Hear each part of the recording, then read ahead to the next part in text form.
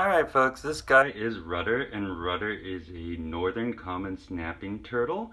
He's a great pet. He's really gregarious and has a lot of personality.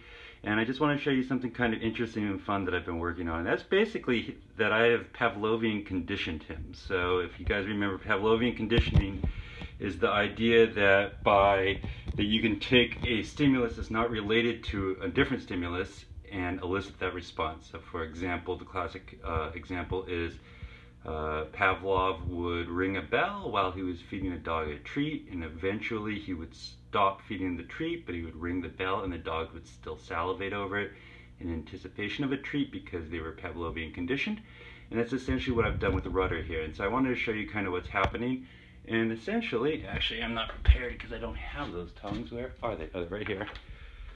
But so I had to hide him so he wouldn't see him because he's conditioned him. But I was been Pavlovian conditioning him to this set of feeding tongs, and I'll show you what I mean by that. And so essentially, over time, I've only had him for several months, but you can put your hands in the water, and he started to become less fearful of me. Initially, he'd kind of zap away.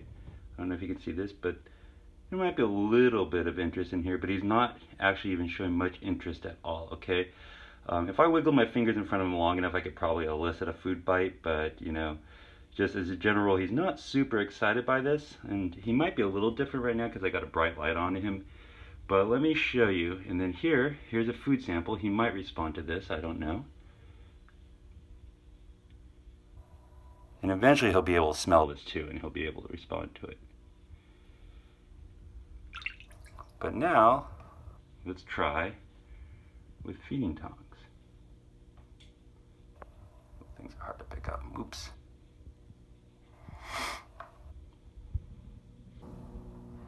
Boom, boom, boom, boom. Boom. Immediate response. He's actually responding to the tongs, not the food.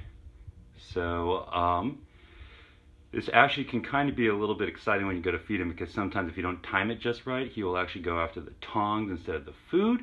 You might be thinking that's a problem, but really there's a lot of utility in me only feeding with these feeding tongs, and that is that he's conditioned to the tongs rather than my hands. So if you can imagine if he would just have that response every time I went in and put my hands in with him, it'd be a real impediment to my pleasure interactions with him because I'd be worried about getting snapped. But as you can see, hands in the water, he might be a little more fired up right now, but there's a lot of inhibition there.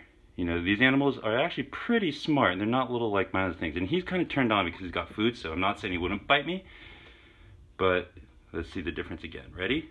As soon as he sees his tongues, man, these little buggers are hard to pick up. Whoa, right on the carpet. Good work. Don't tell Emily. Ready? See? Boom, boom, boom, boom, boom, boom, boom, boom, boom. Boom. See how much stronger that feed response is?